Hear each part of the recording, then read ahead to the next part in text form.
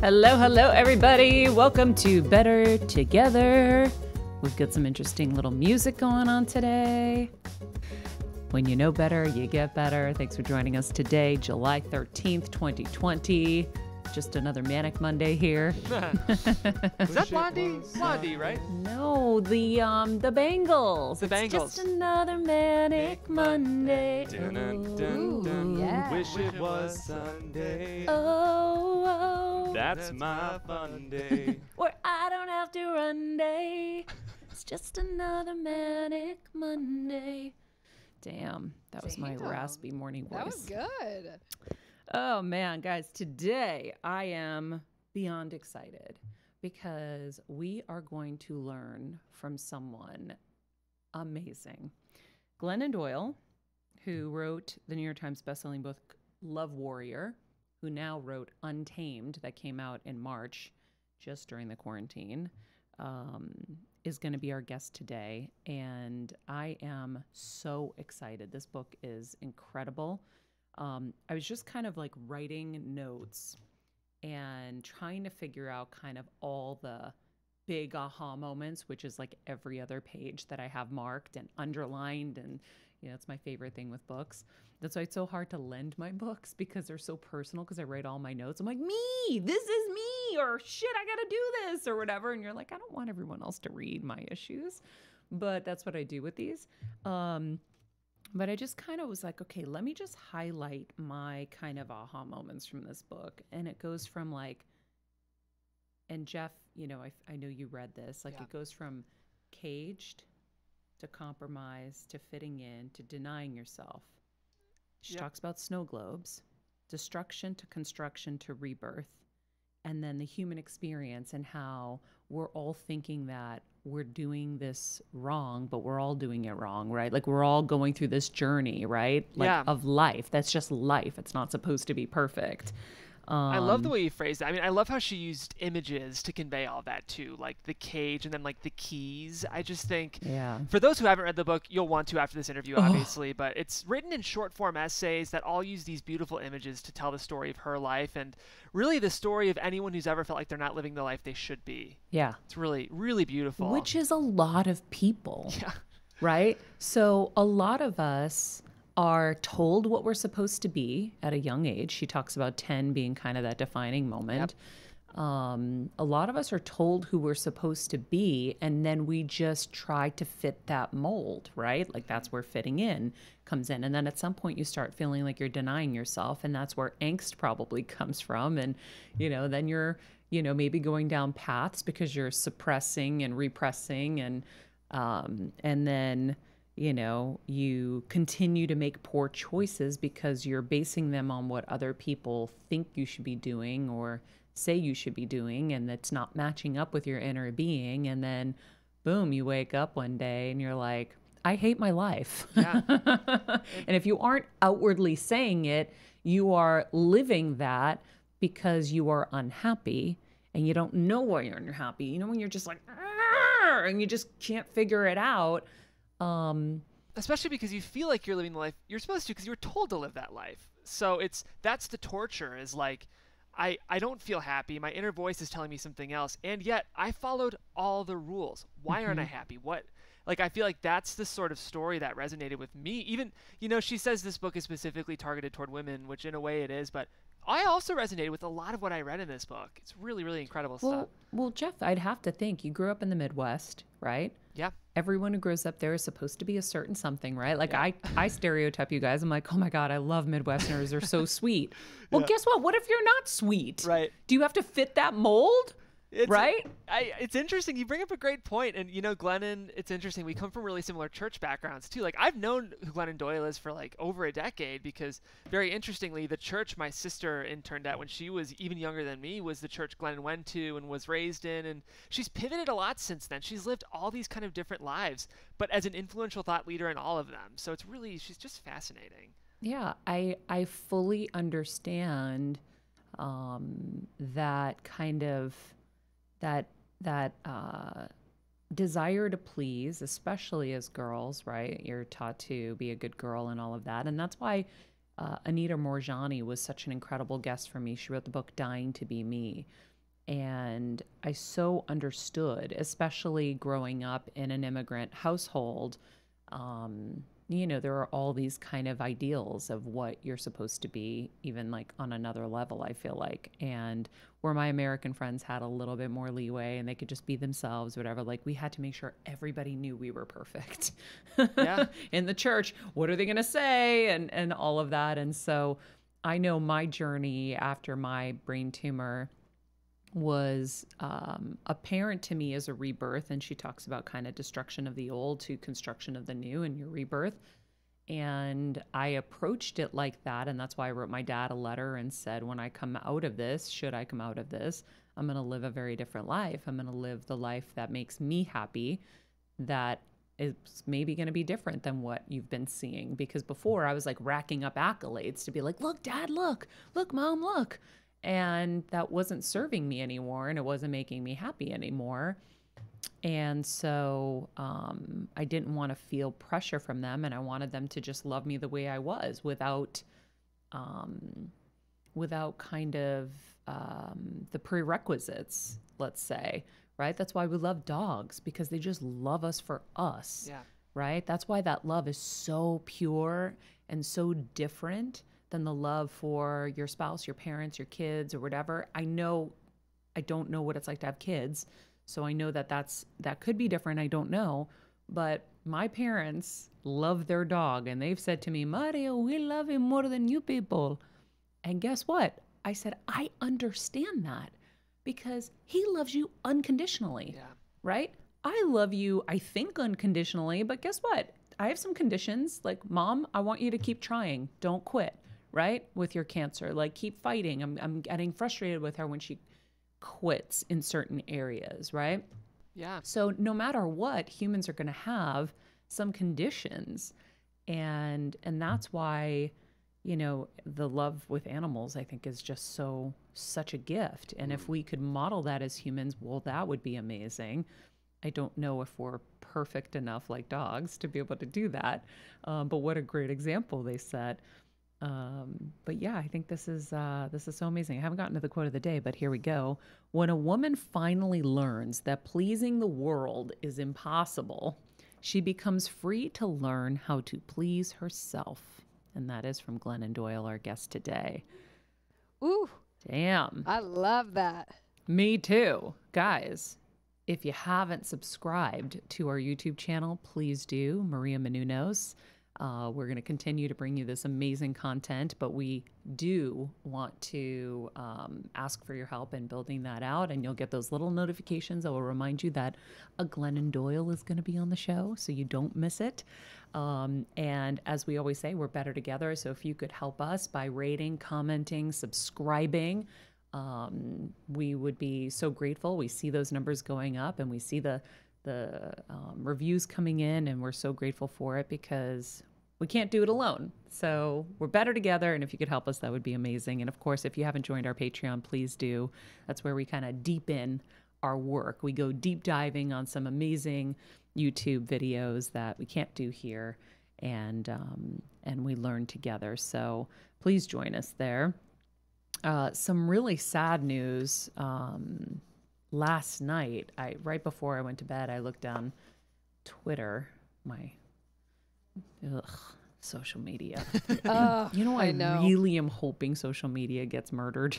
I'm right behind you. I think a lot of people are right behind you on I that really one. think it needs to die. It needs to be murdered, shut down. Let's call it a day.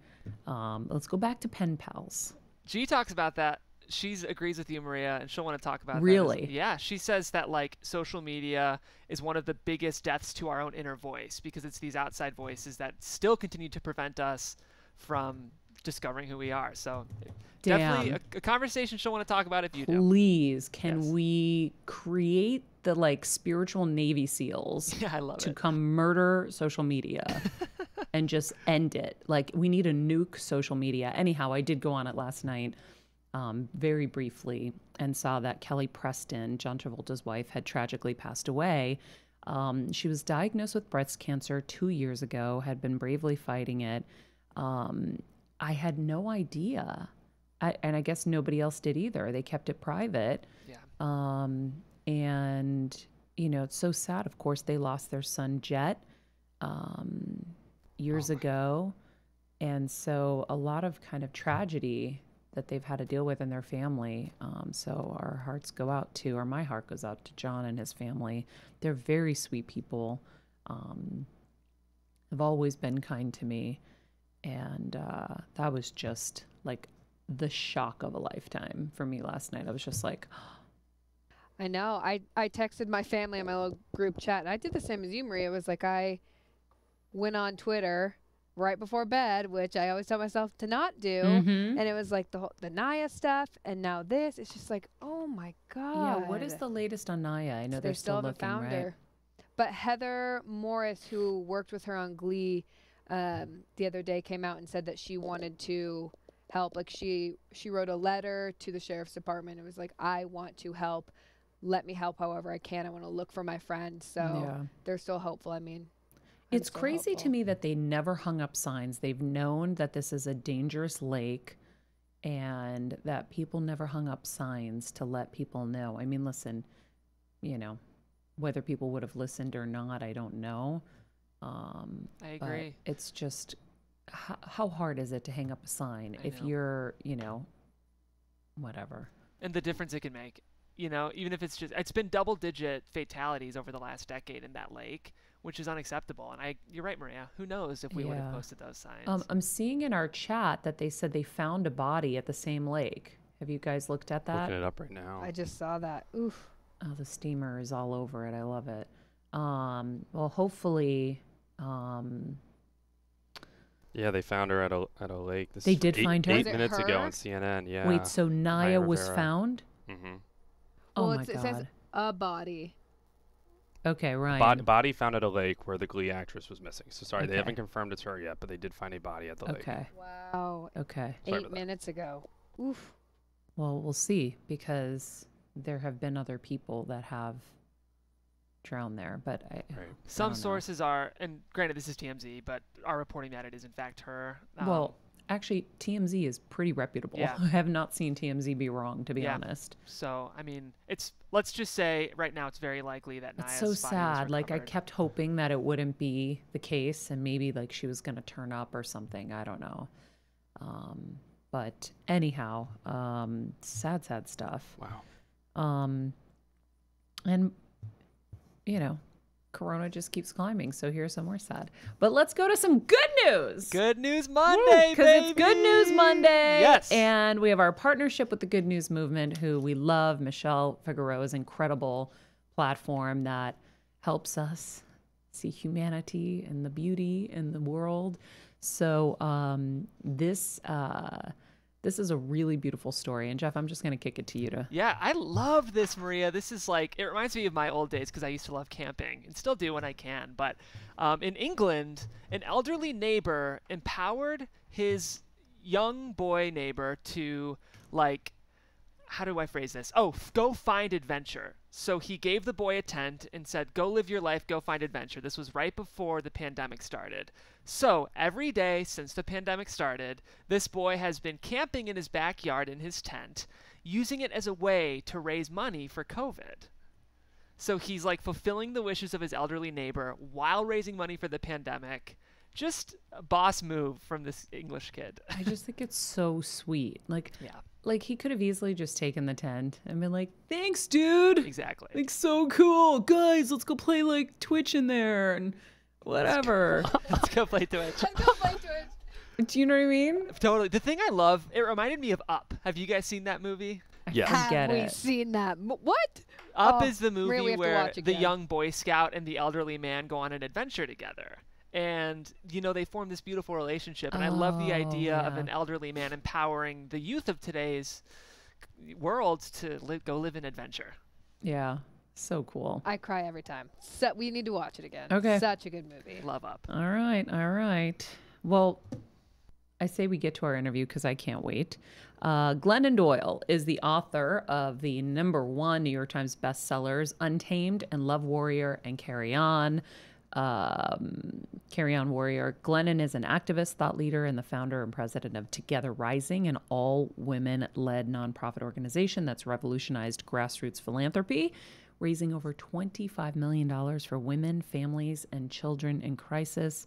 Her work, of course, has been celebrated and endorsed by Oprah Winfrey. Not sure if anybody knows her, but she's pretty powerful. Pretty powerful, yeah. I think I've heard of her. Reese Witherspoon, Brene Brown, who we love as well. Ladies and gentlemen, Glennon Doyle, how are you?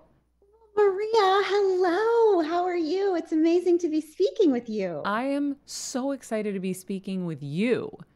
Oh, so excited. Part of this. Oh my gosh, the good news I needed that. I needed that little slice of good news. Yeah, I know. We really try to bring good news into the world or betterment and such, but it's hard to avoid some of the sad news out there too. So, we try to balance it off. Yeah, we always say the world is brutal and the world is beautiful. So in my family, we say life is brutiful all the time. Brutiful. All the time, that. Right? Well, first of all, that's real, right? Mm-hmm. It is what it is. But also, the more you really kind of look at things, right? Contrast it's essential, right? Yeah.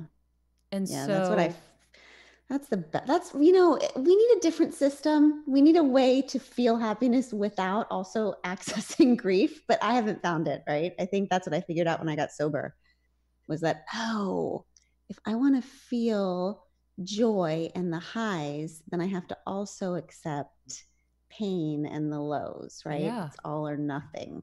Ugh. Yeah. I mean, it's hard because, you have to go through the death and destruction like you talk about to get to the rebirth, and that shit in the middle is what sucks. But you can't get there without it. So you can either live in purgatory forever, or you can say, I'm going to go through the weeds, through the muck to get to the island over there. That's pretty. And maybe you can't see it, but you know it's there. Yeah. Or you're hoping it's there and you have no friggin' choice because the island's burning behind you. Right. And you're like, and shit, I gotta go treading through. Water. Right? But that's life. Yeah. That's life. And God, that is the one thing that I have figured out. The one thing, Maria, that I have figured out. Which I think you figured out a lot of things. There is just you used the term purgatory. There is no resurrection without the crucifixion first. Yeah. Right? That all of our problems come from trying to get to the resurrection without allowing ourselves to be crucified first, right? And we do that in big ways. We do that by calling for peace and love and light without first asking for justice, right? Because that's the pain before the rising. But we do it in our regular lives too, I numbed my hard feelings for 17 years. That's what addiction was. Yeah. And it wasn't until I committed I sat down at a recovery meeting and I was struggling so much. And this woman sat down next to me and she said, I just want you to know that all feelings are for feeling, even the hard ones. And I was like, what? It felt like such a light bulb because we live in a culture that tells us that just happiness and gratitude and joy are for feeling. Yeah.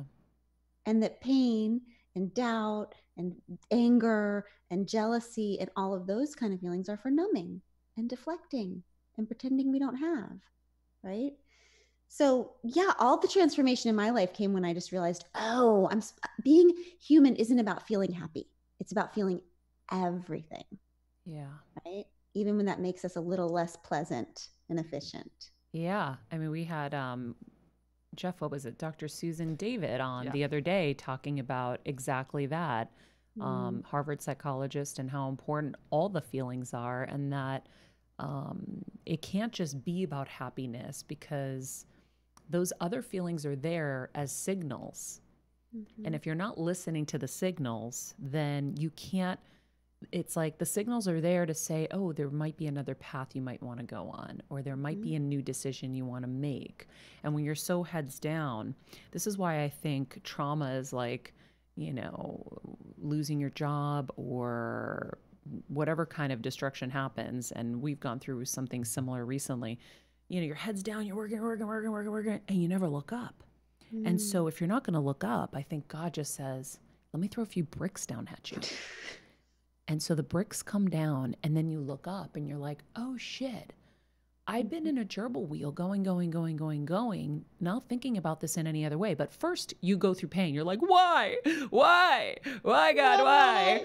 And then you wake up and you're like, oh shit, maybe that was an old model. Maybe that wasn't serving me anymore. Maybe I've outgrown that. Maybe that's not the way this business should run anymore. Maybe, then you start ideating. And then when you're open to something new downloads come in, and then you're like, oh, okay, maybe we'll go this way. And guess what? Maybe it won't work, but that was definitely not friggin' working. That's right. And so that's why shit happens. And that's why I love the notion that life is happening for you, not to you, because even the bad is there to help you to get to the good. And specifically, I mean, it's just, I can't believe that whole thing you just did. I am going through that exact situation right now that you just described with something with my work. So it's just amazing and affirming to hear you describe that entire destruction before. Yeah. Well, we'll talk after, because I already know what it is. I just felt it because I just went through it, and I can help you. Not that you need my help, but at the same time, we all need each other, and we're better together. Yes, Maria. Thank God. Life is so terrifying. And the only way to get through is with other people who are equally terrified, but also honest. Yes. Right? Honest about all of it. Yeah. It's hard. That whole destruction thing is real. Mm-hmm. And I know the pattern, right? I never know what's going to happen next in my life, but I do now know the pattern that it's always first the pain, then the waiting, and then the rising, right? So the thing happens, and then even though I know that after pain usually comes newness, that doesn't matter. I'm still panicked, suffering. Upset. I'm freaking out like it's never happened before. Yes. Like my life is over. Even though there's a little voice saying, oh, this is just the pain part. That doesn't matter. Yes. Like we recover quicker though, because we've gone through the pattern so many times. Yes. That's why it's awesome to be in our 40s. Yeah. Thank you, God. Yes, because we've gone through this so many times that I feel like that period of shit gets truncated down a little bit. So it's not as extended. And then we also know how to reach out to people to not live in the silo alone, so that we can get some help to come in and some rescue boats to come help us. Yes. Yeah. And then there's the waiting, where you don't know yet what all of that shit just meant. And you think it might all be meaningless. And you're looking forward to the rising, but you also really don't believe it'll come. Mm-hmm. Yes. Right? Yeah, you just think it's death. Yeah, you just think you're dead. Yep. And then comes the rising. So there's that process, which I've experienced so many freaking times. But it's what I've also experienced is the specificity of hard emotions and what they can actually teach you, right? Like envy. Okay, so envy is this emotion that we're supposed to pretend we don't have. Right? We think that it's shameful, or we're not supposed to be jealous of each other or whatever. So we pretend we don't have it, or better yet, if you're me, you kind of like envy is admiration that's holding its breath. So you can twist it into snark. That's always good. So if someone's doing something awesome that you're jealous of, I can switch it into oh, well, I never liked her anyway. Yeah. Right? It's this awesome, terrible thing that my heart does. But what I realized, so when I was drinking all the time, if somebody handed me a book that was written by a woman that was beautiful, I could not read it. My husband has that problem. I would not. It was like staring straight at the sun. Yeah. Right? And so I eventually realized that the reason I couldn't read the words that a woman had written was because I knew somewhere deep inside that a truer, beautiful, more braver, healthier version of me could do that. Yep. and I wasn't doing it. And there's nothing more painful than watching someone else doing the thing that you know that you were meant to do, but you're not doing. So that's when I figured out, oh, envy, we are all wasting it. It's envy is actually, it's a signal with it. It's a signal. It's pointing us towards what we were meant to create in the world.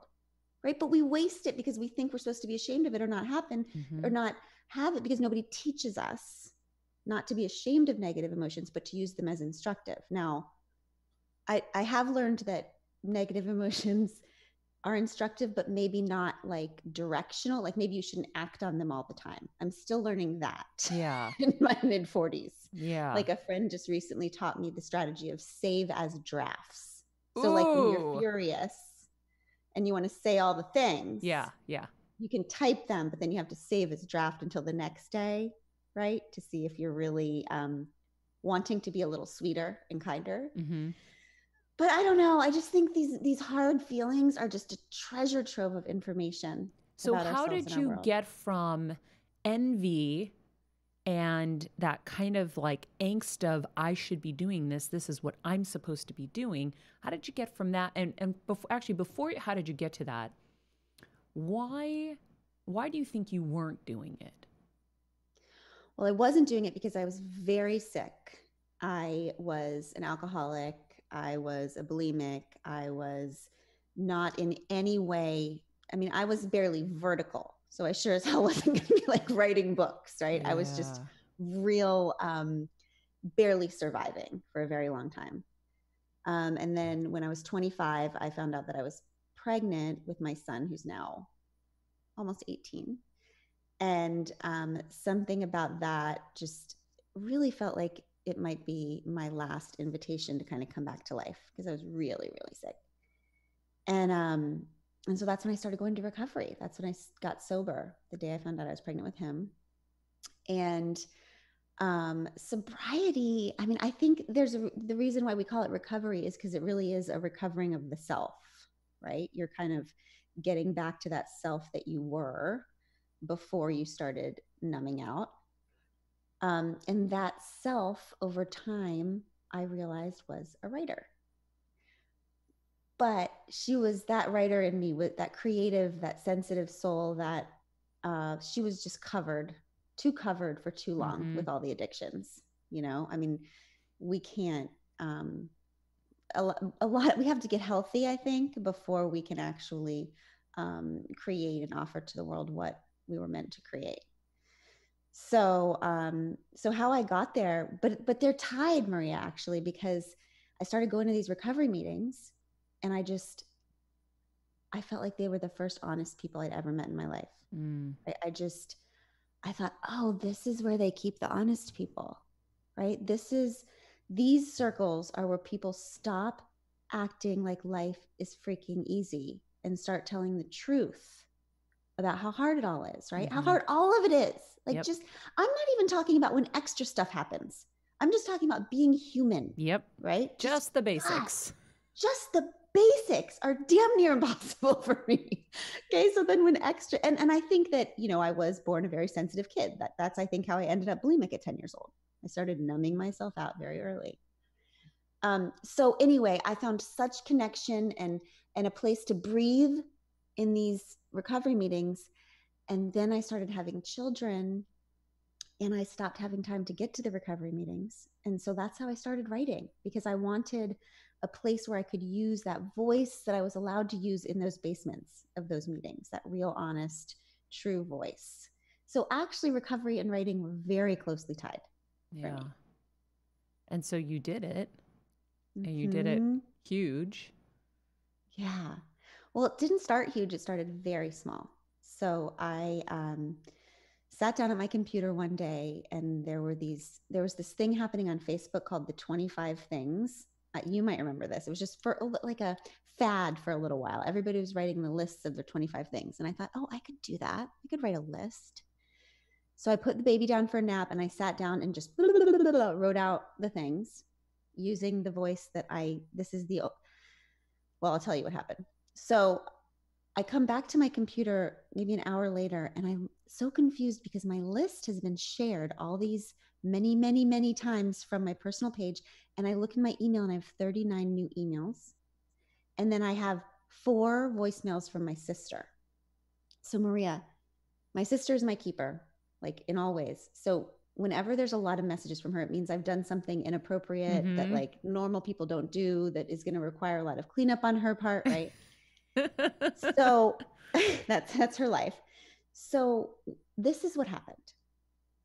I'll give you an example. So my number 7 was, I'm a recovering food and drug addict, an alcohol addict, but I still find myself missing booze in the same twisted way we can miss those who repeatedly beat us and leave us for dead. Oh. Okay, so that is true. But here's my friend Lisa's number 7, Maria. My favorite snack food is hummus. Okay, so what happened is that I didn't read anyone else's list first, okay? I didn't do my freaking research. So which is amazing because that's why it worked. Right, because you didn't have reference. You didn't try to copy everybody else and fit in. Like, oh my God, we're going to keep it super positive. And like, I love falafels. No, you were like, here's the fucking truth. Right. But I'm sweating now when I'm telling you the story because Maria, I know, and I know it ends well. I should be able to relax in this story. But in the moment, I wanted to die. I am sure. I wanted to die. I wouldn't even go near my computer. Mm-hmm. That was like me after Howard Stern, my second appearance. I thought my life was over. And then I got on the streets and women were coming up to me and they're like, I love you. And I'm like, you do? What? I thought, huh? And you're just so surprised because you were just honest and you thought your life was over because you were honest. And you know what? That's what people are most attracted to, is the raw truth. We're just all too friggin' scared to do it. I know.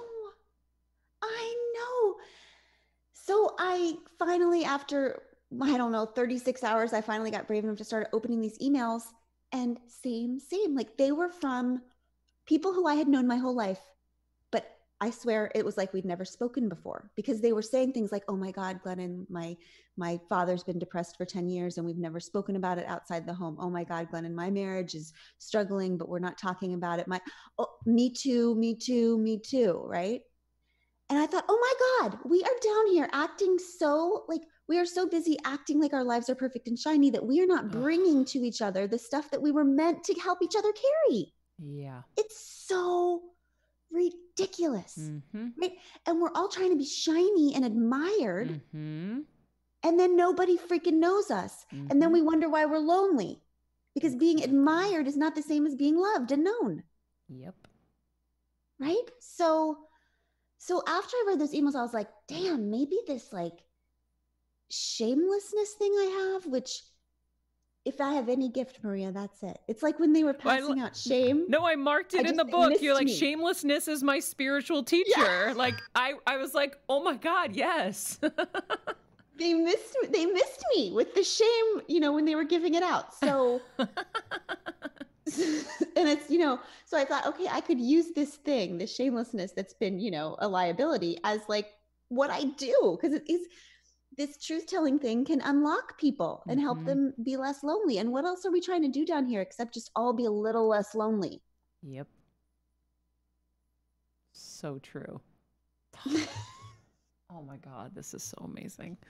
Maria, that was one of those times, right? Where I was like, oh, I did the thing. It's over. My life is over. I have to move to like a rainforest without the internet for the rest of my life. I have brought shame upon my family. Yes. I will never be able to walk outside of my neighborhood again. I was sure life was over. And then eventually it was that process you just talked about in the beginning. Like, wait, maybe I stumbled into and onto something here. Yeah. Right? But it's amazing how often creativity starts with embarrassment. It's true. It does. Yeah. It really does. And when you talk about shiny, it brings me to just, I was telling everybody, I reached out to an old boss about a month ago and I said, do you remember in 2008, I was in your office and it was me, you, and Billy Bush and a couple of other people. and everybody was trying to get me to join Twitter. And I was like, I feel like social media is the devil. I am terrified. I was terrified, Glennon, to get on social media. But I did it because it was the thing to do. And I begrudgingly did it. And I just feel like we need to create a Navy SEAL team to take it out. It's got to go. It needs to be murdered. Like, we need to nuke social media.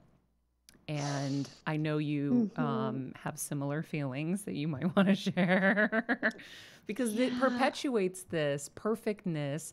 And it's just so disgusting because it's not any of our truths, right?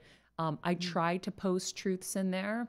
I did it recently with my mom. She has stage 4 brain cancer. And I just sat there. I just had a moment where I was like, I'm sitting here with hope. And it was a message for people out there because I keep getting messages from people who are just being diagnosed. And I'm trying to use my mom as an example of hope for them. And it got so many, the most engagement, I think, since like my wedding probably. Because all the other oh my God, it's the pretty picture with the message now. Now it's got to be like the spiritual message, and I want to just throw the frig up. It's got to be the spiritual message. Oh right? my God. It's like the person that's like holding out their hands like namaste, but they're really trying to show you their Cartier bracelet. Yes. That's like social media. Listen, I know. I think I feel like the problem with the shininess and the comparison is like the least of our problems now. I used to think that was the worst part of social media. Now it's just like the demonizing of each other. And I was for a long time before COVID going around and hosting like town hall meetings in cities because I was like, you guys, we have got to talk to each other again. Yeah. Like people used to solve problems in communities with their communities. Yeah. Right. And then when you look at somebody in the face, it's much harder to hate them. It's much harder to not care about them. We aren't wired as human beings to have empathy and care about people that we can't see on a Twitter handle to their avatar. But that's how we're trying to solve problems now. Like that's never going to work. So now I feel like, oh God, my biggest problem used to be people dancing in sunflower fields with their kids, pretending like parenting was freaking easy.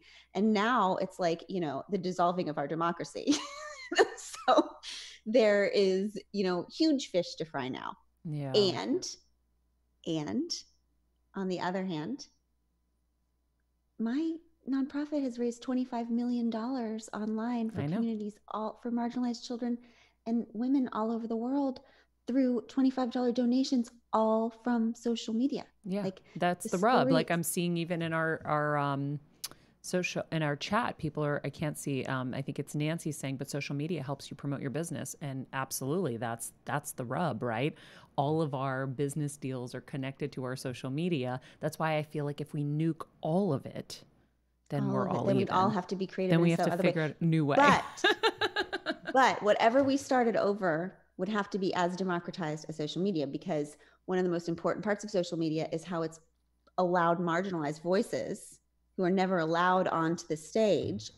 Black Lives Matter, all of that stuff, the magnification and amplification of the voices we need to hear in this moment are largely because of social media platforms, right? Because when power is controlling those platforms, we don't hear from those voices. Totally. So, oh my God, it's a mixed bag, but it's tough. It's also just sort of a reflection of who we are, the good and the bad, right? Yeah. It's empty of itself. Like social media is nothing. It's a void of energy. It's like what it is a reflection of who we are. The good, the bad, the comparison, the divisiveness, all of it. We just need more people using it with intention, for the good. Yeah. That's why I try to stay with watching the Good News Movement because it makes me happy, and the Dodo because animals make me happy. Love it. And I try to just I keep heard it you to talking that. about your dogs. That's how I am, Maria. My dogs. Right. Oh. They're pure and they're unconditional. And they're the greatest gifts for that reason. Your book is such a gift. And it's funny. So, it's marked up like crazy and pages are profiled and cornered and whatever. And so just before I sat here to talk with you, I was in like a panic because I'm like, how do I boil it down? Right? How do I, you're so incredible and to do it justice. And so I was like, okay, I'm just going to write down like the aha moments, which was a silly attempt, but it went from caged to compromise, fitting in. And then it just like started working. Like it just started going down the list. Caged, compromise. These are the words I put in. Fit in, denying myself, snow globes, keeping disarray, to deny, destruction to construction, rebirth. And then it was page 77. Well, let's go to page 77. I am a human being meant to be in perpetual becoming. My goal is not to remain the same, but to live in such a way that each day, year, moment, relationship, conversation, and crisis is the material I use to become a truer, more beautiful version of myself. To human experience, right? So that goes to like, if this is our shared human experience, right? When you talk about how we hurt people and we're hurt by people, we feel left out, envious, not good enough, sick and tired. We have unrealized dreams and deep regrets. We wish our parents had done better by us. We wish we could do better by our children. We betray and we are betrayed. We lie and we are lied to. There's so many of these that you go through. We believe, we absolutely do not believe. We are lonely. We want to be left alone. We want to belong. We want to be loved. So if this is our shared human experience, where do we get the idea that there is some other, better, more perfect, unbroken way to be human? And then you'll never change the fact that being human is hard, so you must change your idea that it was ever supposed to be easy. And that's where I was like, okay, that's kind of everything I want to go through. That's it. Right? Yeah. If we could just tell people one thing, it would be, if you're just confused and stressed and angry and in pain and lost, then you don't have a problem. You just have a life. Mm-hmm. Right? That this is exactly what it is to be alive. And especially right now, oh my God. Mm-hmm. I mean, I live with the happiest woman on earth. She's like a pathological optimist. And even she's a little depressed right now. Okay. Like what everyone's facing right now. So important to say that. Yeah. I had someone call me yesterday, someone on my staff, and they were concerned about a family member who didn't want to be here anymore. And I said, please tell them they are not alone. Mm-mm. Everyone is feeling so at their end or just can't take it anymore. And so I thank you for saying that, because we're all going through this.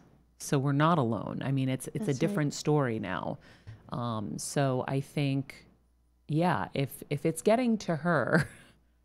That's how I think. If it gets to Abby, we're all in trouble. Okay. Yeah. So, yeah. I used to, when I was getting sober, I just found the whole process to be so excruciatingly hard. It's like defrosting, you've been numbing yourself for so long and then everything hurts. You're just like an exposed nerve. And I was teaching at the time. I actually was a very good teacher. It scares the shit out of people when I tell them that I was getting sober and teaching, but I was a good teacher. And I used to make my kids, I used to walk them the long way to PE every day, because I had to walk by my friend Josie's classroom, because she had this sign in her classroom above the windows that said, "We can do hard things." Okay. And I had to see that we can do hard things every single day, because being human is so, it's such a debacle and quagmire in the fact that we are all so alone in the skin. Maria, I still can't fully understand this. Like, I'm stuck in the skin forever. Like I'm alone in here. Mm-hmm. I'm alone in here forever. Right? That is so terrifying. But we're alone in here, going through the pain, going through the loss, going through all of it alongside everybody else who is doing the same thing, right? That's the we. Like, I might be alone in here, but I'm showing up to life and doing this hard stuff alongside everybody else. So I'm not alone. I'm alone together. which you clearly know. You've nailed this with the name of your show. Yeah. Okay. Yeah. And also this idea that, you know, I knew that hard things idea when I was teaching. Like if a kid was learning cursive, okay, and they'd go, Miss Doyle, it's hard. And I would say, I know it's hard. That's good. That means you're on the edge of something. That means you're learning. Keep going. But we forget that concept when we're older. We think, oh, it's hard, so I'm doing something wrong, or I should quit. Or I have this feeling that right now it's very, very hard. We are in the pain, right? We're kind of in the pain. We're in the waiting at the same time. But I know I am a person who has been to rock bottom so many times. I've been to rock bottom of my addiction, of my personal life, of my marriage, of my career. And something beautiful always comes after. Yeah. And I just feel like in this moment where we are all just stuck and we are all feeling and we are all looking really hard at the cracks in our lives and our relationships and our institutions and our nation, we are tenderizing. Right? Hard stuff makes us softer and it makes us more connected. And I think that we have the potential for coming into the after of this new and different. So I would just say like I'd say to my kids who are learning cursive, like, I know it's hard, but that just might mean we're on the edge of something, right? Yeah. Like you can do hard things. Yeah, it's so true. And it's so important to vocalize that because you're right. As we get older, we're like, isn't it supposed to get better now? My experience is tragically no. Yeah. I mean, we get better. Yeah. Right? We get better. It's like everything's like a spiral staircase, right? We keep coming around to the same crap, same fears, same trauma, same whatever, but we're stronger each time from the climb, right? It doesn't get easier, but we get better and we get stronger. I believe that. Yeah. Well, it's kind of like a collective rebirth, right? Like everything's getting destroyed because we need to reimagine everything, right? So a lot of us have had those moments individually. And now, like I used to say to people, how can I get people to have the revelations, aha moments that I've had since my brain surgery without having them have a brain tumor, right? Like when people have tragic moments, they can change their lives because they've seen, you know, the end come really like front and center. So that makes you make some changes. And then COVID happened. And I'm like, well, I guess this is everyone's collective brain tumor. Right. Because now we're forced to see what's truly important in life.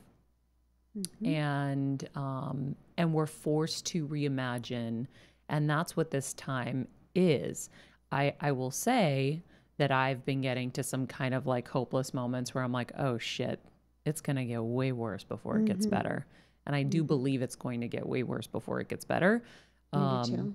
But I think if we keep having these kinds of conversations where we all are talking to each other and not fighting with each other, but talking to each other and saying, oh, I'm feeling like this, then we're less alone, right? Then it's like, I had that moment last night with people. I was like, wait, you're feeling the same way? Oh, okay, cool. Like I thought it was just me. And when you are someone who's more kind of half full, glass half full, and you're feeling like this, then you really think something's wrong. Yeah. But it's then not. when you're like me, who's actually like, you know, Eeyore a lot of the time, because I have struggled with depression and anxiety my whole life, then you don't know if you're getting depressed again or if this is just life, right? Yeah. I mean, a lot of my friends who struggle with mental health are confused right now. They're like, wait, am I getting depressed again? Or is life just really this depressing? Like, do I need help? Does the world need help? It's a confusing time for happy and cranky people. Yeah, totally. But you know what I found? I have found that people who were depressed before are happier now because now everybody's depressed with them. Maria, listen, I could not agree with you more. Abby said to me one day, why am I the upset one now? I said, because I have lived my life at a 10. Okay. Everybody else has been a 4. Now everybody's an 8. Like I've been Chicken Little my whole life going, oh God, you guys, this shit's going down. Sky is falling, sky is falling. And now all the therapists are like, oh, relax. And now I'm like, how you like me now, everybody? Yeah. How you like me now? And also I have been learning my whole life how to show up and have hope and get work done and even thrive while being terrified. Mm-hmm. Right? I've lived my whole life figuring things out while being anxious. So I think part of it is that people like me now feel like we have something to offer. Mm-hmm. Because we've been training for this moment our whole lives, Maria. Yeah. Right? Or you feel less lonely. Like my brother Totally. is undiagnosed, but definitely has his mental health issues and drives us crazy. And so I run from him. And so he's been so beyond nice and so beyond cool and calm and sweet. And so I'm like, why is he so happy? He's never been happy. And I'm like, oh, there are no events for him to feel left out of. There's no engagement with people really to have any kind of fights with, right? There's nothing but kind of peace in his life right now, right? He's going to our house in Connecticut. He's like taking care of the grass. There's nothing to disrupt him. And so we call him Pandemic Pete. Pandemic Pete. I mean, that's where I'm like, oh, Pandemic Pete's super happy. Like, he's living life. We're over here being like, the world's ending. And he's like, oh, and literally, he's like, look at the bird that flew into my hand. And he's so cute. He's my little, a bird just came into his hand. And then, oh, look at the little turtle. And I'm like, who the frig are you? But yeah, it's interesting. That makes me so happy. Yeah. Abby turned to me on the couch. It must have been about day 20. Oh, sorry. About day 20 of quarantine. And she said, has your life changed at all? No, this is what I've always done, is just stay inside and think about things. So for people like Pandemic Pete or me, there are silver linings here. Yeah. Yes. So you talk about anxiety. It's funny. My husband was telling me yesterday, Maria, I think your mission is to figure out how to cure women of anxiety, because I can definitely have some crippling moments with it. And I know that I've denied it for so many years and just powered through. But, you know, going through a situation I've been going through recently, I'm now like, I can't even take a nap without scenarios going through the head, and like they're like heightened dreamed versions of you know, and he's like, if you lost your anxiety, you would soar. And Abby I'm like, says that to me all the time. So have you figured out anything since I need to figure it out? No, but Maria, I feel like maybe like next Tuesday I'll have it all figured out. Perfect. No, can we have a session? I figured out none of it. I mean, I know in my head, like I know intellectually what the problem is, right? I know that I have always had control issues, right? That I truly have a deep-seated belief that if I just worry enough, I will earn everyone's peace, right? That like, if things are working out, it is because I spent so much time suffering before the thing, right? Ridiculous. It's completely ridiculous. But this idea that I might live in a universe that will take care of me, as opposed to me taking care of the universe, is not something that I have fully been able to embrace yet. Yeah. Although it is my goal, right?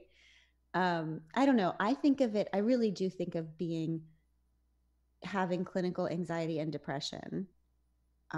It's like being Tigger and Eeyore at the same time, right? It's like I'm always too low or too high, because anxiety to me, does it feel high to you? It feels like a shaky hovering to me. Like I'm never in the moment, because in the moment is always fine.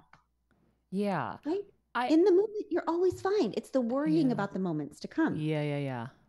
And I've gotten better. Like I've gotten really, really better in these last few years, because I really do believe that the universe has our back. And I really do believe that everything's happening for a reason, and not in that way, but that there's a path that you have to trust that's kind of happening. And like you're being led, right? I feel like I'm being led. And so I do believe, but there are moments where you just get that, you're in that shit moment where you're just so crippled and you're in so much pain and you just can't breathe, and you feel like, you know, Bigfoot is on your chest. That's crippling. And so, yeah, it sucks. I learned about trust with Abby, I think. I learned about this control thing, because I do think that anxiety and control are like this. Okay, they're just tied together. Totally. And I used to be extremely controlling in my relationships. Okay. Like in my last marriage, I would have called myself like a good leader. Okay. But now I know that I was just controlling the shit out of everything. Like I just was the director. My house was a cruise ship and I was like just controlling everyone. But then I married Abby and she is like uncontrollable. Okay. So, and she also, being married to a woman is so fascinating because the communication, Maria, I mean, all we freaking do is talk about feelings all day from beginning to end. It's just two women being married who are spiritual seekers, who are introspective and who are sober. So we have nothing else to do. Okay. So all we freaking do is talk about our feelings. And one day she said, you know, I can tell you're doing that thing you do when you think I don't know you're doing it, but when you're manipulating me to be controlling. And I want you to know that it really hurts me because it makes me know that you don't trust me. And I trust you so much and I respect you so much. And I just want you to trust me too. And that's the first time I really put control and trust. I started to understand them that way because it's true, right? We can either love people or we can control them, but we can't do both because love requires trust. Yeah. Right. So we only control things that we don't trust. So in figuring out how to take control out of love in my relationship, now I just have to figure out how to apply that in all the other areas of my life, right? Like, how do I trust that the universe is taking care of me? How do you just go on the cruise? How do I just get on the cruise, Maria? Yeah. That's all I want. What you just said. I just want to be a passenger on the cruise. I just want to be a fucking passenger. And that's all I want. Yeah. Yeah. Because when I'm a passenger, I am so happy. Yes. Me too. Just tell me what to do. Tell me when dinner is. Tell me when arts and crafts are. I will be there. Like, and the thing is, Maria, I think we really are passengers. I think no matter what we believe or how much anxiety we have, we really are just passengers. Like, we're never the director. No one appointed us as the director, by the way. No one voted us in. I don't know why we think that we're the director. No one voted us in. We voted ourselves in so we can vote ourselves out and just be, because here's the thing, like, first of all, everyone will be so much happier around us if we stop being the director that they didn't vote in. And secondly, we're so annoying. Why is it up to us to have to remember to lock, like every night I have to lock all the doors? Because guess what? No one will lock the doors if I don't lock the doors. And then I have anxiety at night that someone's going to come in and, you know, well, we have a shepherd that will eat them, but that's still not enough now for me. I still have to go down, lock all the doors, right? But I can't tell my husband because then it's on his honey-do list and he doesn't want a honey-do list because who wants to be told what to do? Like, he's not my kid, right? And so, like, just fucking let the doors be unlocked. Who cares, right? Like, why do we always have to, I got to do this and I got to do that and let it go. And then we do this martyr thing. Yep. So then not only are we insisting we're the captain, then we're annoyed and bitter about being the captain. Yes. And I marked something in here. Oh, this was so good. This is it. Oh, I flipped right to the page. How about that? You were talking about motherhood, right? And you said, I burned the memo presenting responsible motherhood as martyrdom. I decided that the call of motherhood is to become a model, not a martyr. I unbecame a mother, slowly dying in her children's name, and became a responsible mother, one who shows her children how to fully be alive. I literally flipped to the right page because it was meant to be. Because we're not the director. Somebody directed you right to that page. Yeah. Yeah, that was a real serious shift. Maybe the toughest shift for me in the whole untaming process, because I almost didn't. We haven't given the people any backstory, but I fell in love with Abby, and I had to decide. Give people backstory really quick. Give people the backstory really quick, because I love where our conversation has gone. But at the same time, like you had you have such an incredible journey, and I bet you can like truncate it to a degree. I don't think I can, but I'm going to tell you just this one part so this story works. Okay. So the concept of it will be understood. So I was in a broken marriage to a good man. That's a very hard place to be, right? Because women are supposed to be freaking grateful for everything. So we're just supposed to say it's good enough. And then I fell in love with a woman named Abby. Okay. There you go. You're caught up. Perfect. So So I really had to decide whether I was going to just ignore this love, right? Whether I was going to just, abandon myself again, like I had for my entire life, or whether I was going to abandon everyone's expectations of me, right? And just follow this thing. And I almost did abandon myself again because I felt like I could not hurt my children, right? Because I was tamed into believing that a mother does not do anything that brings pain to her kids, right? And then one day I was watching my little girl get ready, and I thought, oh my God, I am staying in this marriage for my little girl. But would I want this marriage for my little girl? Mm. And if I would not want this marriage for my little girl, then why am I modeling bad love and calling that good mothering? Right? And like the answer to that is simple. It's because we are all tamed to believe that the epitome of motherhood is martyrdom. It's to just slowly bury yourself, right? Just bury your dreams, bury your ambition, bury your emotion, bury all of it in honor of your babies, right? Which is such horseshit.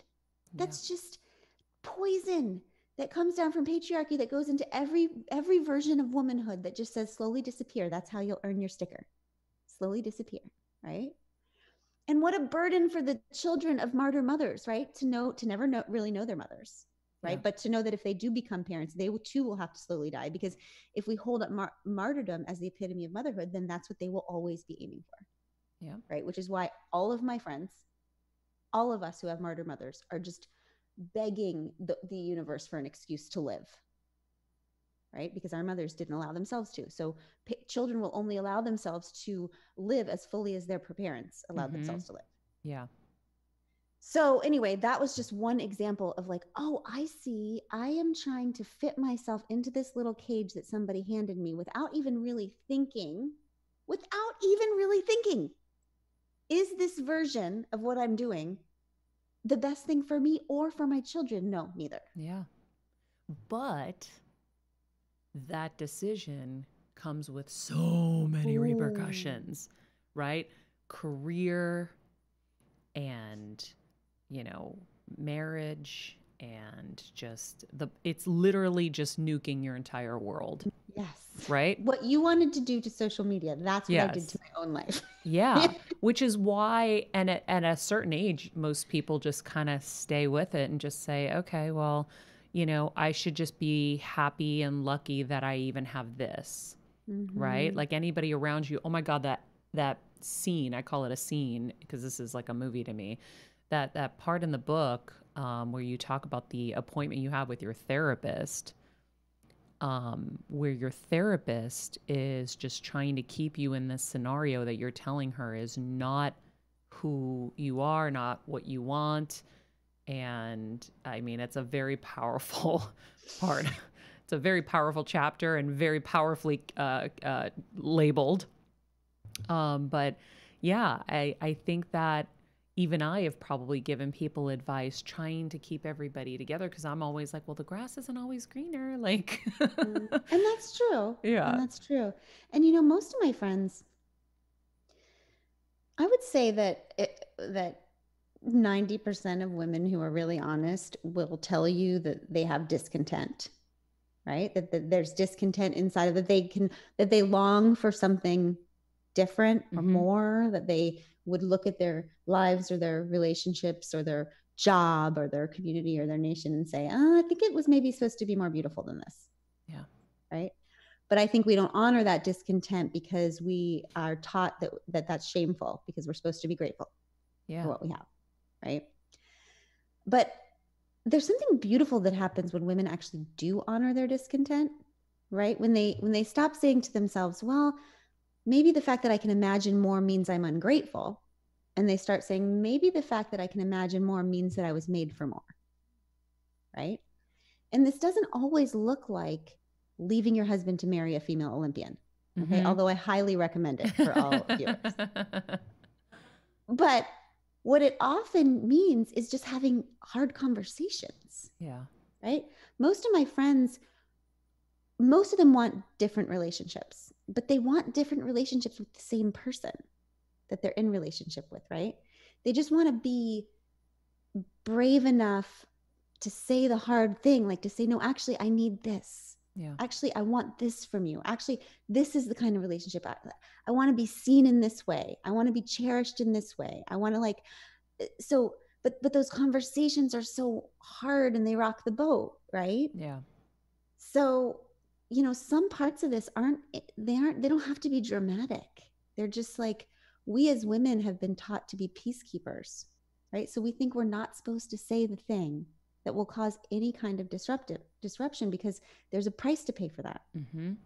But the part of the calculation that we haven't been focused on is that there's a price to pay for not doing it also. Yeah. Cancer and so many other ailments. Let's be real, because we're going against our grain and we are slowly dying. That's why I'm sure you've read Anita Moorjani's book, Dying to Be Me. Mm-hmm. Oh my God. You literally just die a slow, painful death because we are, as you said, you know, you said around age 10, that's when the taming begins, right? You start this book with this beautiful story about a cheetah that was tamed with a Labrador. So the cheetah acted like the Labrador, and then all of a sudden you're like, wait, why should a cheetah live its life like a Labrador when it's a friggin' cheetah? And so the equation there with us as women is the same thing. We're caged as well in the confines of what the world says we're supposed to be. And that cage is locked really tightly, and it's friggin' awful. And I mean, you have such a beautiful way with words and such a beautiful way of visualizing it for us. And it's so important because, you know, when you continue to deny yourself and what you want, there's nothing good that's going to come in the end from that. No, and we think that that's what our people need, because that's another lie that's been taught to us. Like, we are doing it in honor of someone else. I don't know. Like, we as women have been taught that love means to just disappear. Right? When actually it actually means the complete opposite. Like, love requires us to fully emerge, right? That's, if there's any other definition, I don't know. Like, you can't be loved. You can't be truly loved unless you are fully emerged, right? So what we're doing when we hide ourselves over and over again to serve, to placate, to peacekeep, is then we're just taming everyone else. We're just taming our children. We're taming everybody. Like, one of the things that I know to be true is that the best way we can have friends who see us, we can raise children who believe that they are allowed to be fully human, is just to be fully human in front of them. Right? Yeah. Because these cages aren't just for women. I mean, you know, around 10. So we're born these wild individual selves, right? We rely completely on our creativity, on our imagination, on our emotions, on our intuition. And then right around 10 is when we start to internally formalize. We start to really understand social conditioning. Okay. So the signs, everything's happening to us before then, but right from, they say from 7 to 12, okay, is when we start realizing, oh, I'm a girl and this is how girls act. Oh, I'm a boy and this is how boys. Oh, I'm a Christian and this is what Christians believe. Oh, I'm an American and this is what Americans say. Oh, I'm a Doyle, right? And this is how Doyles act. Oh, I'm an immigrant and this is how immigrants have to be. Like, we just have all of these little cages, and we have to lose, or we don't lose it. We think we can lose it, but we just swallow or hide all of our individuality and humanity so that we can fit inside these little cages. Right. And by the way, that was herd survival for a very long time. Right. We knew we needed our pack and we would do whatever it took to stay with the pack. And you know, Maria, what happens if you defy the pack?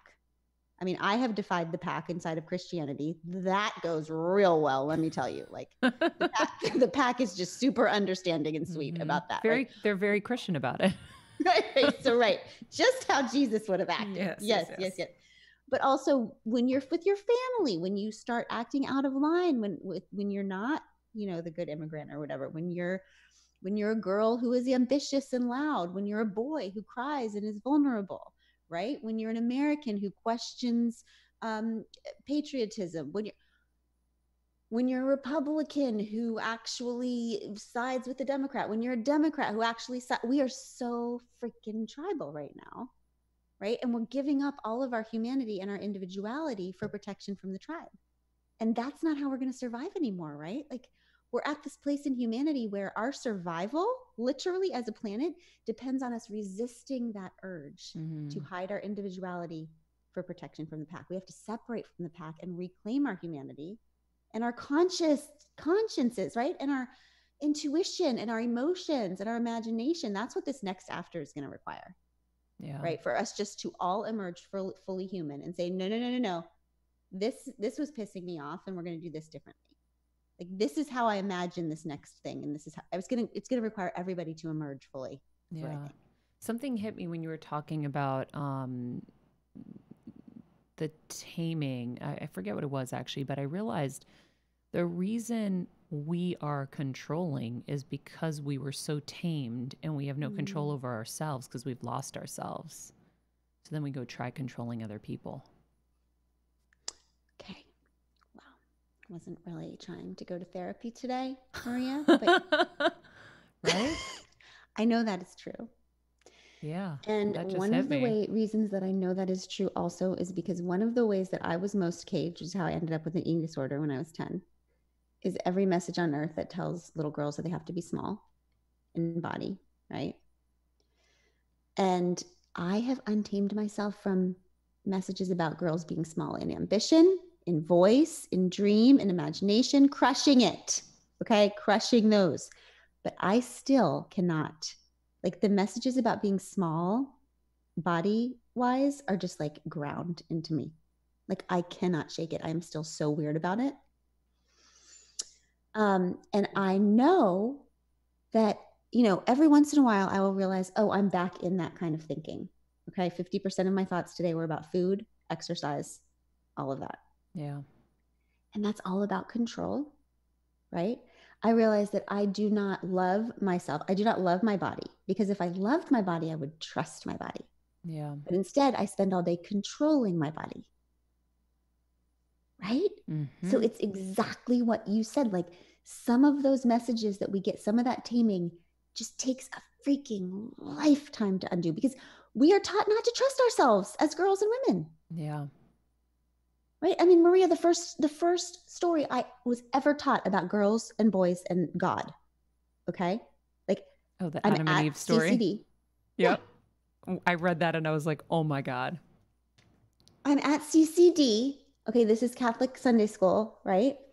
And the teacher says, come sit down, everybody sit down. I'm going to teach you about how God made man and women. And I was like, oh my God, this is amazing. This is like a big freaking deal. I'm so excited to learn this. And she says, okay, so this isn't exactly how she said it. I'm just giving a synopsis, how I heard it. Okay. So she says, okay, so there was God, and God made Adam, and God and Adam were like bros. Okay. Everything was awesome. They were besties. Okay. And then Adam got bored and needed some help naming the animals. So God made Eve.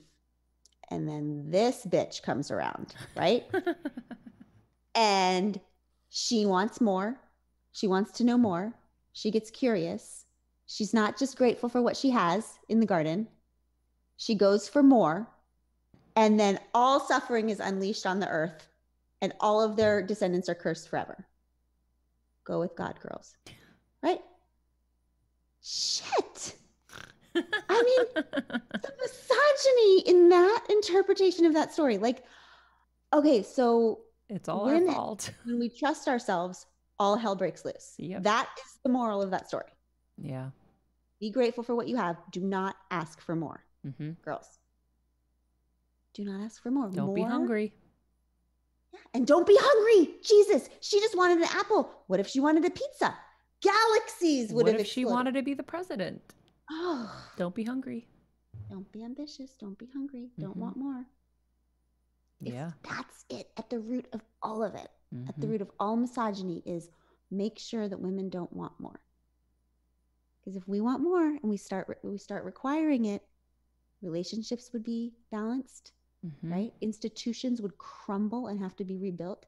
National governments would burn to the ground, and that's what we want. We want worlds to end so that we can rebuild, right? New relationships, new families, new communities, new nations, new institutions that are based on equality. Yeah. We got to just eat the apple and let it all burn. Yeah, but I think that's kind of the overarching issue, right? Is we don't want to be uncomfortable. So all of these changes, whether it's Black Lives Matter or women or any kind of equality, it's like we don't want to be uncomfortable, right? Uncomfortable brings us back to that middle place of pain and suffering. And guess what? I want to just take a helicopter ride way over to Happiness Island. I just want to go there. I don't want to feel like shit. You know, it's like we all live our lives trying to avoid pain and seek as much pleasure as we can. And that's not always the way. Yeah, because then it's just fake pleasure. It's not real. It's not real joy. Like I haven't really gotten to any place that was true joy without some Joan of Arc shit first. Yeah. Like straight towards whatever thing I'm trying to avoid. Well, and because we're all connected, and what I think a lot of people may not realize is just how connected we are. And so when one isn't happy, the other one truly can't be either.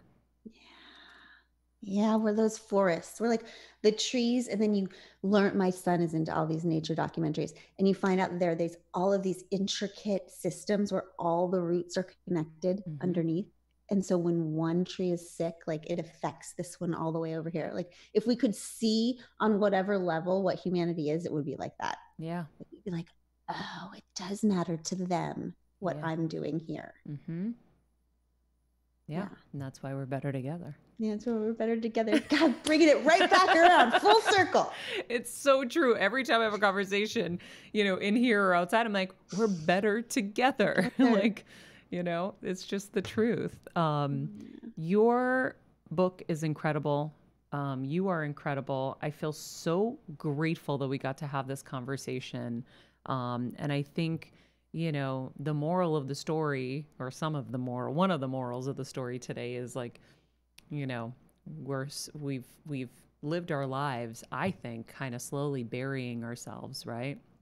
I wrote that before you said it. I wrote, we bury ourselves, because you're like, there was all this stuff, and it's true. Like I feel like I slowly, you know, built my own kind of grave, and then the dirt kept piling on, then you can't really see clearly, and then you're just lost. And then, you know, I went to a seminar, a Tony Robbins seminar, and like cleared out my eyeballs, and I was like, wait, I can want more and not feel guilty that I want more out of life. And oh, there are some tools that I could actually use to like get me out of this shit. Okay, cool. Like then started clearing out more and started unburying myself. And I think it's the process of unburying ourselves if, you know, we've already done it. But then, you know, if you're in the midst of it as a young person, and I know a lot of young women listen to this, it's like, don't let yourself get buried. Like to thine own self be true. Yes, that's it. And that's what I'm just desperate with my little girls and my little boy. Just that's why the dedication is to the women who are resurrecting themselves, and to the girls who will never be buried. Like the goal is to never be tamed. So you don't have to go through this untaming shit in your 40s. Yeah, right? I know. Just hold on to yourself. I tell my little girls, your job is to disappoint as many people as you need to avoid disappointing yourself. Oh my God. Oh my God. And when I said that to Tishy, she said, even you? And I said, oh God, especially me. I mean, especially your parents, right? Because your parents are the ones that you're living for your whole freaking life. And then you wake up and you're 50 and you're still trying to impress your daddy, right? Yeah. So yeah, if I could just keep disappointing people, just disappoint as many as it takes, but don't abandon yourself. Yeah.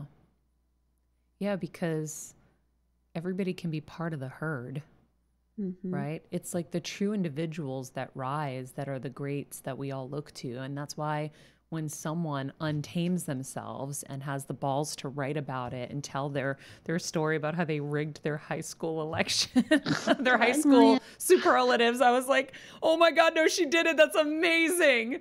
That's amazing. And like, and your wife being like, are you really going to tell that story? And you're like, shit, yeah, I'm going to tell that story about, you know, I don't know what it was, a golden goddess. What was golden? It's like homecoming court. Maria, Yeah. I rigged the election. She wanted to be golden, guys. So she rigged her homecoming court election and she was golden. Whoa. You are golden.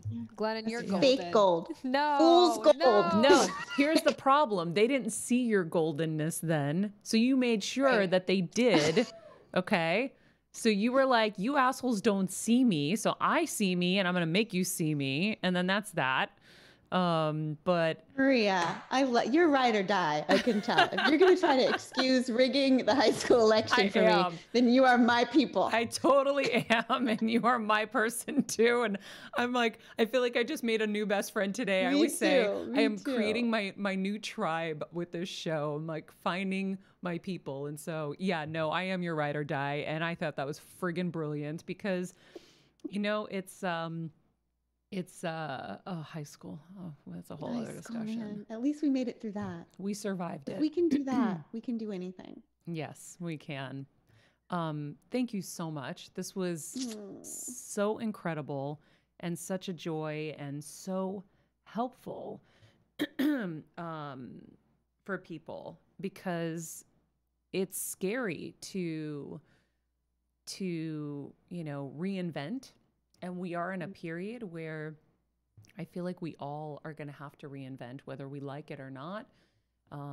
But we're going through it together. So use this moment to read Untamed and find out what your reinvention is through Glennon's reinvention and rebirth. And I don't know. I just think that living who you are is scary, and we all talk about it, like be yourself. And sometimes it's like, I don't know how to be myself because I fucking buried myself so deep I don't even know who she is.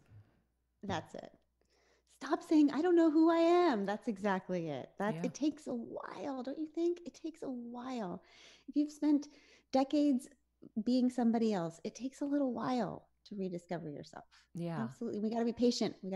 I have a great episode with Susie Batiste. I don't know if you're familiar with her, but she created Poopery. You know that? Oh yeah. You would love her. Really? And at some point when we can have social events again, I'll connect us all and we can do something because she's so amazing. But she talked about how she lives her life with like her guiding forces are, do I feel resonance with this or do I feel dissonance with this? So to try to find yourself, I think it's really important to use the signals, the emotions that your body is giving you. So if something doesn't feel good and you're like, oh, it's going to take forever. Oh, it's going to be fucking hours. How many long? Ugh. Then that's dissonance. That's not who you are. It's not what you want to be. Say no. If it's something that like lights you up and you want to like fly to the moon, and you're like, I can do this all day and I can do it for free. That's who you are. That's where you need to move towards. So it's like the towards and the away. And so as you're trying to find yourself, that just hit me. You might want to listen to that episode and we'll put the link to it in the summary, but also it's a great way to start. And then through another episode, and I can't remember who the expert was, but it's kind of like writing a list of the things that light you up and make you feel great. And then just try to live in that, because that's how you're going to find who you really are. Because the other shit was stuff that people put on you, right? Like think of what lit you up at 8 years old. And what, you know, like I was drawing cartoons and I was drawing really well. Have I drawn since? No. Have I been really creative since? No. I went into like get shit done mode, be a producer, like hustle and all this stuff. And where I think I'm supposed to be is more creative. And, you know, that's my part of my journey that I'm going down.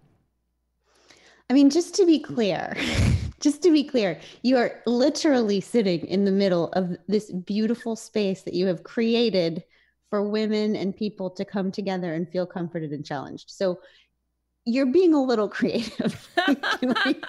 Thank you. Like right now. I think I'm being helpful. But you know what's funny is after I read your book and after I read how you talk about it in terms of like your creativity, I never thought about that connection. And so, yeah, I think maybe, yeah, you're right. Maybe this is you're creating the shit out of stuff right now, Maria. Thanks. You know, we always say, first of all, in my family and my business, we call it warm. Like, does this feel warm or cold? That's all I want to hear from women anymore. I don't want your entire spiel about why this person isn't right. Is this opportunity right? Don't give me the paragraphs. Does this feel warm or cold? I love that. This feels cold. Got it. Moving on. Like that's because we as women are only used to trusting our brains, which are hamster wheels of shit, right? But our bodies will always tell us the truth. Yes. Right? So does it feel warm or cold? That's all I need to know. And then also like one way to get women out of their heads, because women will always come to me and say, okay, I'm feeling discontent in my marriage, but I can't say this because of this, but I'm supposed to be grateful. So they use words like can't, supposed to, should. These are all indoctrination words, right? This means you're lost in your head. So the idea is to bridge you from your indoctrination head to your imagination, indoctrination to imagination. And the way I found to do that with women is you just say, okay, tell me about the truest, most beautiful marriage you can imagine. Okay. This question, every time, 100% of the times, it shuts down this excuse-making brain and it activates this imagination, because everybody can tell you a story about the truest, most beautiful relationship they can imagine, family they can imagine, job they can imagine, community they can imagine. And then you get people to write it down. The truest, most beautiful. You don't have to do any of it. Don't get scared. You don't have to do, never has to come to life. Just write it out.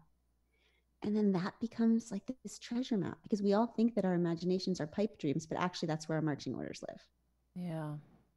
Right? So while you're scared of finding yourself, while you don't know, I've had so many friends saying, I don't know what I want to do with my life. I don't even know what I want for dinner.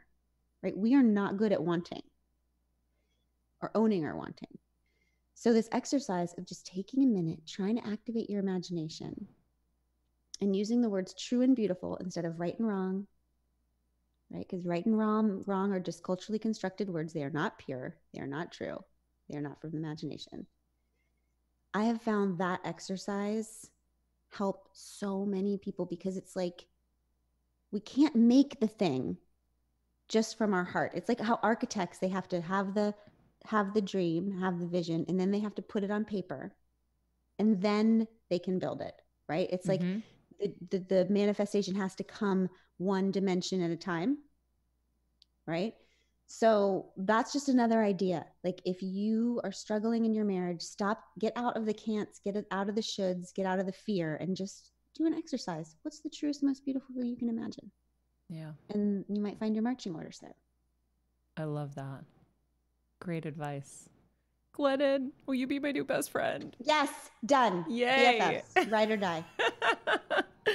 I am so lit up. This was so amazing. Thank you so much for taking the time and for sharing, of course, her book, Untamed, which came out this year during quarantine of all times. Can be found anywhere books are sold. Her nonprofit, Together Rising, that transforms collective heartbreak into effective action, can be found where, Jeff? It's togetherrising.com. We'll make sure it's in the description, in the episode description as well. Perfect. And you can find her on social media at Glennon Doyle. We'll put that in the summary as well. And you're amazing. Thank you. You're amazing. This was wonderful. This was just absolutely wonderful. I could talk to you all day. Thank you. Me too. Me too. This is the longest interview I've ever done, actually, because I just couldn't stop. And I really wish I could keep going. I have a dentist appointment. Guys, I'm going to the dentist today. I'm scared. Oh, God, that's so brave. Right? I didn't realize, like, I set this up in January, so it's like my next appointment, and now I'm like, should I be canceling this? Like, I didn't even think. Wear your mask. I'm sure. I think I actually did go to the dentist last week, and it was okay. I felt okay about it. Oh, okay, good. Maybe that's why I was supposed to say this right now. Yes. And I made Abby tell them beforehand, no floss shaming. I don't want you to give me any shaming Don't ask me when the last time I flossed was. You know it's the last time I was here. I don't. I know. The only time I floss is if there's steak in my teeth. I got to get that shit out. I'm like, okay. Same. I'll do it in that I'm case. so using that next time I go to the dentist. No floss shaming. Yeah. None. I will turn this car love around. that. I am a grown up. I am a grown up. Dead. That's amazing. Glennon, thank you so much. Have an amazing day. I'm going to be Bye, in you guys. touch. Good luck at the dentist. Thank you. Bye out. Oh my God. I am obsessed. I just feel freaking like love her. our shows keep getting better and better. Oh my God. We're on such a high roll. Don't you feel like guys, they're yes. weaving into each other too? Like Yes. she literally said, she's like, I just think we need to use our emotions as indicators and signposts and not directions. Yeah. And Wow. on Thursday, Susan said, our emotions are data, not directives. Yeah. That's like spooky. It's, like a It's sequel. called We're Bringing in the Best People. Yeah. And the best minds are collectively thinking in the same kind of realms. And like, damn. I I'm mean, obsessed. Obsessed. right? Obsessed. That tip at the end too about the, what is it? True and beautiful versus right and wrong. Ooh, I'm using that. Right? So And I good. love warm and cold. Warm and cold. How do you feel? Guys, she is amazing. I literally feel like I could fly to the moon right now. I'm so excited. Yeah. I mean, you won't be surprised to learn, like, her clique is like Elizabeth Gilbert and Yeah. Martha, I know I it's didn't like- get to that part in the book. I mean, to talk about it, but I loved her meeting with Elizabeth and Yeah. their instant friendship. And it was just, I was actually nervous before this interview, and I'm never really nervous. I think it's because you knew, I mean, you always kick ass, Maria, but you knew you had a great mind and you just wanted to mine it for all you could. And Yeah. the thing that I so admire, and I like hosting too, all of us do, and the thing I've come to really admire about you is like, what if we went in and tried talking to the people that we bring on rather than like interviewing them? Yeah. It's funny because like that's something that you've brought to the industry, and it feels like this really simple thought, but it's kind of radical. Yeah. But it's led to these incredible conversations. I just feel like, I'm just taking notes every day, and it's just so great. Thanks. Totally agree, Jeff. I feel like I'm always so in awe, Maria, when I watch you. I'm like, okay, she's just starting just to chat, and then you get the best stuff out of these people because you really are just having a conversation. Yeah. They're your friends, and I love it. Versus like the jumping in with questions that kind of jar, like I don't know, get them off the pat. It's the best. Yeah. So Tell me why you kudos to wanted to you. wite this book. right. I mean, come on. Like, Right. I can't. no. But I think, but thank you guys. I don't know. I am so excited. I was telling Kevin, even this morning before my meditation, I'm like, I need to keep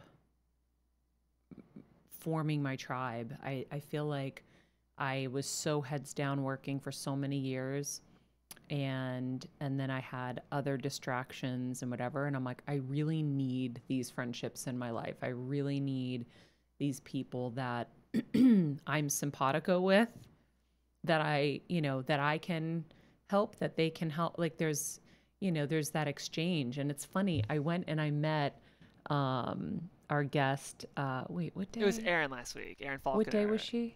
She was Wednesday of last Wednesday. week. So I went and I met her for breakfast. It was my first Ooh. go out thing.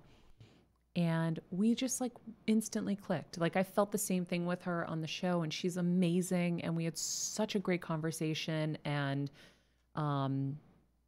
yeah, I just feel so lucky that that I get to do this, and that I get to hoard amazing people. That's great. Well, you're sharing it. You're not hoarding. You're sharing. Exactly. You're sharing with I am everyone. sharing. That's true. That's Yeah. true. All right. Well, guys, I hope you loved the show as much as we did. If you did, please share it with friends that will love it too. And help us by subscribing to YouTube, and tell those friends to subscribe too. And I want to Because- just quickly, Maria, I know there's a lot of people listening right now who responded the way I did, and probably specifically women who responded a ton more. Oh, yeah. It's really easy to hop on on Apple Podcasts. You're helping share the show. I'm not usually as urgent about this, but you're helping share the show. So please, please, please hop on Apple Podcasts and write that review if you felt moved by today. Yeah. Sarah huge wrote on Friday, best show ever. What? I saw this one this morning, and she said, Maria is my go-to show. I look forward to my daily episode treat every day. Thank you, Maria and company, for all you do. Sharing this with my friends. We are better together, right? And I was like, yeah, thanks, Sarah. But we're at 764 ratings. Help us get to 1,000, please. Let's do it before July, the end of July. If we can make it, we can do that. August 1st, we start with 1,000. I'm going to give some gifts away. I love that. Actually, I was thinking about it. I have a lot of gifts I would like to share with our audience. And so let's figure that out after the show. How about that for a tease, guys? Love that. Gifts from my closet. Okay. Thank you guys for joining us. You can follow us at Maria Menounos, at Glennon Doyle, at Ryan Nilsson, at Jeffrey Crane Graham, at Kelsmeyer too. Remember, guys, my brain is so fried. Yesterday, I couldn't say the right names. Someone would say, hi, I'm Ryan. I'm like, did you say Jeff? And I'm like, they're like, no, Ryan. I'm like, oh, shit. And then every word was coming out wrong. So I think I'm a little fried and I don't know. You've been doing a lot. Shit's getting real in the brain. But anyway, be nice people, make good choices, and be present.